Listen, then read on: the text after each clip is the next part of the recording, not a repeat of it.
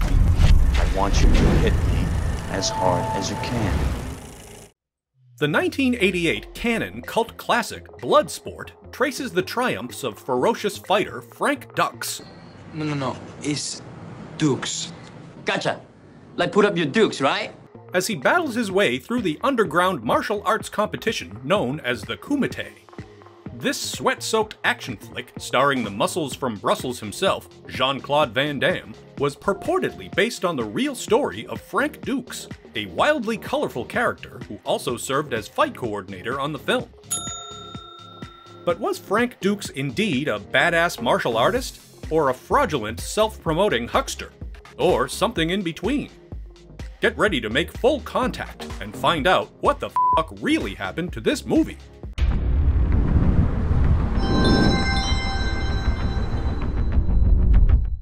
First, a bit about what we know is true about Frank Dux. Born in Toronto on April 6, 1956, Dux really did serve in the US Marine Corps Reserve from 1975 to 1981.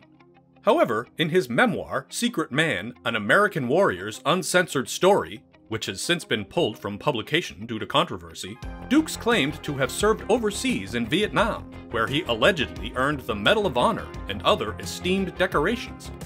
But there are zero official records of Dux ever leaving the US and serving overseas, and his service records indicate no sign of ever receiving the commendations he claimed to have earned. In fact, the Freedom of Information Act reveals that in 1978, military doctors recommended that Dux seek psychiatric evaluation for exhibiting, quote, flighty and disconnected ideas. Even more damning, in B.G. Burkett's award-winning book Stolen Valor, the author outed Dux as a fraud who never served in Vietnam at all, especially since the war had already concluded by the time he enlisted.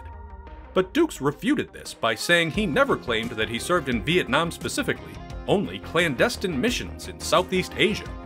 However, Dux is again contradicted in his infamous 1980 interview with Black Belt magazine in an article entitled Kumite, A Learning Experience, which states he has a distinguished military record in the Vietnam conflict. Likewise, a 1987 issue of Inside Kung Fu magazine also described Dux as a Vietnam veteran. In Stolen Valor, Burkett included a photo of Dux posing in his military uniform, proudly boasting his honorary medals and ribbons, which were incorrectly displayed out of sequence and were later revealed to be part of a Halloween costume. Dux also wore an Army medal in the photo, even though he served in the Marines.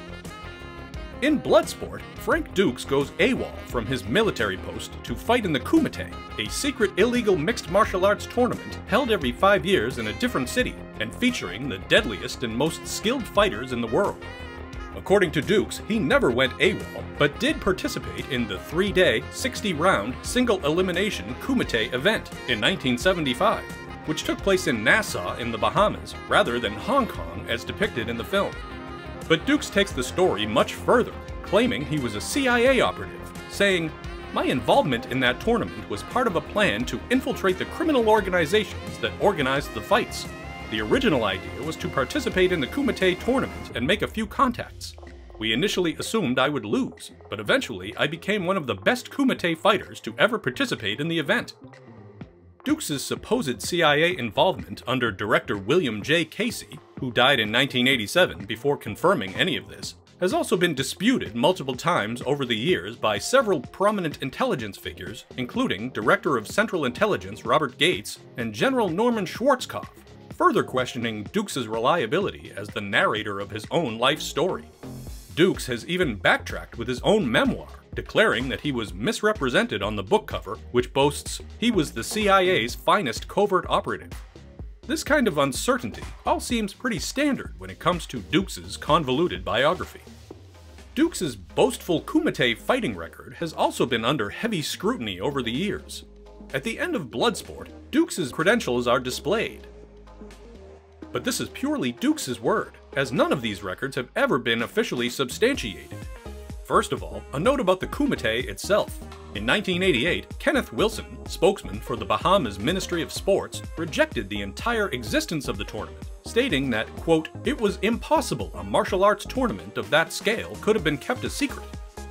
Dux also asserts that he was the only American to win the Kumite, and says he was only allowed to speak about the event publicly as a way to recruit more American fighters. In the previously mentioned 1980 Black Belt article, Dux claims his fighting record was 321, 1, and 7, which not only differs from the movie's undefeated statement, but also in 2014, Dux told Access TV that he ended his fighting career with a perfect record. These kinds of inconsistencies make it a challenge to believe any of Dux's claims. Inside Kung Fu magazine editor Curtis Wong has publicly questioned Dux's alleged consecutive streak of 56 knockouts in a single tournament, saying it would be mathematically impossible due to the overall number of participants in the Kumite. With no way of actually proving Dux's unfathomable fighting record, his history remains a mystery. Prominent MMA website Fightland named Dux as one of the biggest martial arts frauds. What we do know is true is that Dux indeed helped raise the profile of the ninjutsu martial art he practiced in the film and in real life. He even created the Dux Ryu ninjutsu spin-off practice, which he taught in Southern California for decades. In the film, his trainer is named Senzo Tiger Tanaka. Dux admits this character is actually an amalgam of the real Tanaka and a man named Jack Seki, an extended Tanaka family member. Dux says he began training with the quote world-famous Tanaka at age 16 after being recruited by the sensei. But despite supposedly being world-famous, there is also zero evidence that Tanaka actually ever existed. There are no records of his birth, death, or life. In fact, the character's name appears to be ripped from Ian Fleming's 1964 James Bond novel, You Only Live Twice, in which the ninja commander is named Tiger Tanaka. When Dux was confronted about this so-called coincidence, he countered by saying that Fleming often named his characters after real people.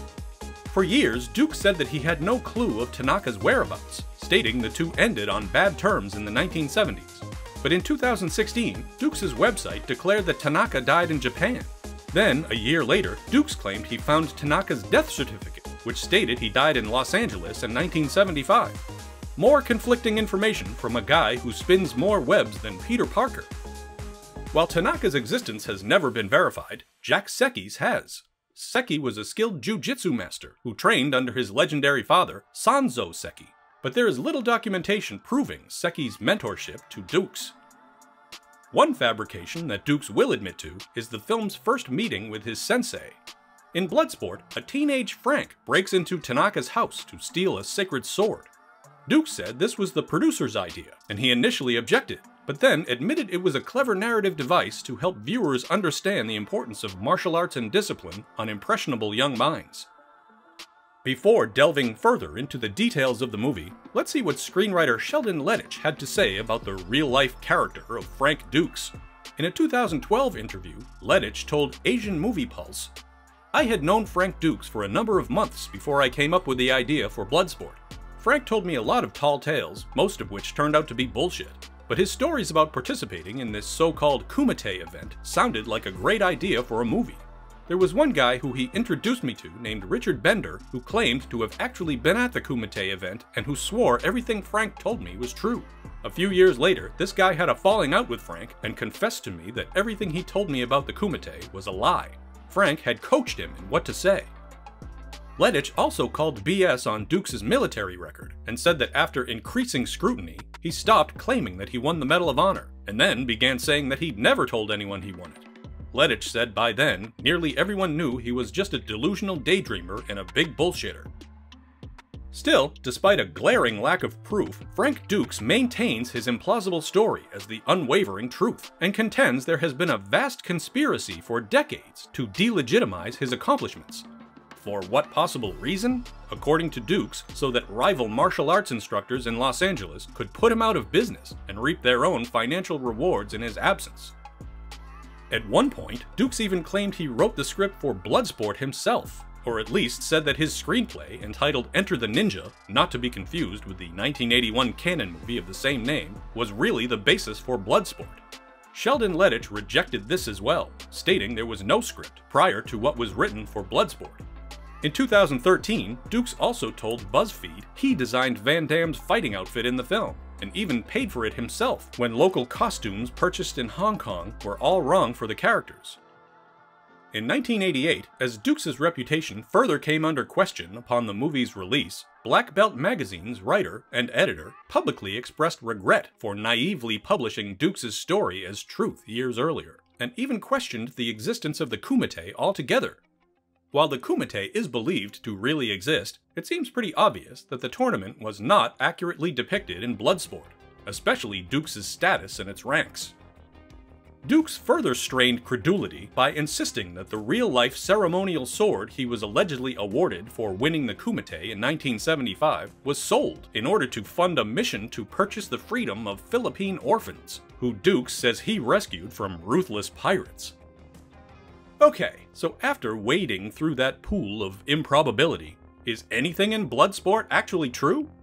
Well, there's the character of Ray Jackson, played by Donald Gibb, perhaps best known as Ogre from Revenge of the Nerds. Jackson is apparently based on two of Dux' close friends, mainly Richard Robinson, a black belt in jiu-jitsu, who Dux says he first met at the Kumite in Nassau. Although Dux would point critics to Robinson for corroboration of his Kumite fighting record, years later it was revealed that Robinson was actually Dux' old high school buddy from Venice, California, which didn't help either of their reputations. Dux has also said that Swedish karate champion Kurt Peterson helped inspire the character of Jackson. Amusingly, in the movie, the Jackson character doesn't demonstrate a single fighting move recognized by the martial arts community. So how about Dux' hulking adversary in the film, Chong Li, played by Bolo Yeung? He must have existed in real life, right? According to Dux, he sure did. But again, perhaps unsurprisingly, Dux also claimed the real Chong Li died before the movie was made, either succumbing to brain tumors or maybe perishing in a car accident. Yet another discrepancy. Dux also says he was momentarily blinded during his match with Chong Li, but it was from a combination of sweat and herbal oil, and not the intentional act of powdered villainy depicted in the movie. Well, what about the famous brick-breaking scene? Did that occur as seen in the film? Nope! While Frank did demonstrate a different method of dim mak, or death touch, on various TV shows and live exhibitions at the height of his martial arts career, he makes no claim of performing such a feat at the Kumite. Likewise, the ambitious journalist character and love interest in Bloodsport was completely made up for the film, with Dux insisting that he would never be intimate with a woman so soon before a fight. Another addition by the filmmakers was Dux being chased by a pair of American military officers sent to track down and arrest him. After all, Dux claims he never went AWOL, because he was actually on a top-secret CIA mission to infiltrate the Kumite. And that's probably as good a place as any to stop. By now, we've firmly established that Frank Dux might have been a skilled martial artist, but also had a powerful penchant for weaving tall tales. He even once claimed to have thwarted an assassination attempt on Steven Seagal. But still, with all the conflict, conjecture, controversy, and apparent hyperbole, here's what is true about Bloodsport. Its success launched the action career of Jean-Claude Van Damme, and it remains an all-time badass fighting flick and a beloved classic among fans of martial arts movies. Thank you for watching. If you like what you see, please subscribe to our JoBlo Videos channel, tell your friends who like this sort of content, and turn on the bell to receive notifications for all our latest videos. We are an independent company, and we appreciate your support.